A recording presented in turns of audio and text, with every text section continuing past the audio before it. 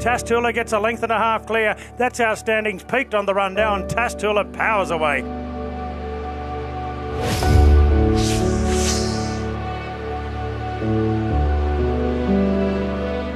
I've got a good network around. A lot of the boys in the jockey room there, they're always helpful.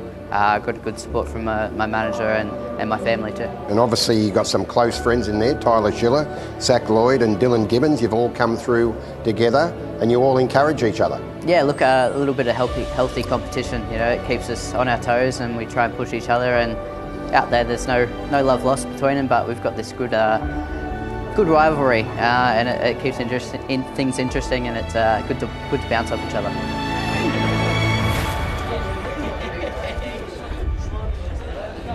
All three of the boys, they've got great personalities. Tyler, he's one of the most laid-back customers I've ever come across. He's just so chill, so relaxed, and so easygoing. Zach, he's funny, he's very confident, and look, Dylan's the same. That they exude confidence, and I think their results speak for themselves. How would you describe your own personality? Quiet, reserved. But yeah, once I get a bit of confidence about me, I start to chirp up a bit too. It's obviously a tough jockey's room though. It's very competitive. Is there a lot of banter in there? Yeah, no, there's good banter among them. I reckon Zach and Regan, they're probably the funniest, and they give as good as they take. So yeah, no, it's good fun in there. Who's the funniest person in there? I have to give it to Regan. God, he's just, yeah, things he comes up with, he's a character. So that's Regan Bayliss. Who's the most serious? Ooh, maybe Nash. I don't want to get on the bad side of Nash. Yeah, he turned up at the stables one day and he was definitely didn't know much. He was flat out putting a head collar on and sort of never really ridden a horse at all. So yeah, he spent the first 12 months around the stables working hard. Always had a great work ethic.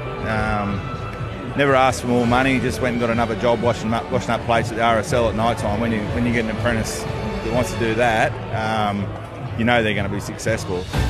Zardozi on the inside of Land Legend, Zardozi, nothing in this, stride for stride, they hit the line, it's a bob of the heads, dead set, a swing of the heads there, Land Legend may have dropped it on Zardozi. Oh, absolutely brilliant. It was like training a Group 1 winner. He rode it home hard in the pub and sweated out the protest.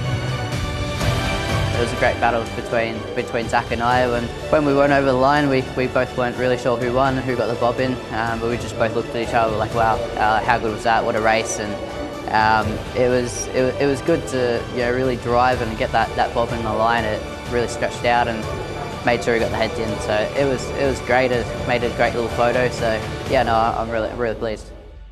Zach, I know you lost the Metropolitan, but you mentioned your friends, of course. Dylan Gibbons has won Group 1s, Tyler Schiller has won Group 1s. Of course, you've won Group 1s, but Reece Jones was part of that the Four Musketeers, so to speak, hadn't won his majors. So when his number came up, was a little part of you happy for him as well?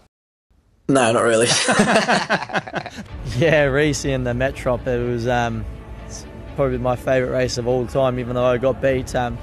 Fighting out a finish, and I knew it was him from the 500, and obviously I was on a great mare, Zardozi, and he was on Land Legend, so it was a great race, and even though I got beat a nose in a Group 1, I was very happy for Reece. When we went over the line, I sort of looked to him, we both didn't know who won, and I said to him, far out, what a race, and I said, I reckon I'll get you in the steward's room. So I sort of put it in his mind as I went past the post, and we cantered back together. Obviously his number was in first, but yeah, when we were battling down the steward's room, I felt a bit sorry for him, but all's well ends well for him. Couldn't let Zach have all the fun. He ran a Group 1 prior on the day, and I didn't want to take that away from me. So, like I said, there's no love lost between us when they're out there. We're just good mates behind the scenes.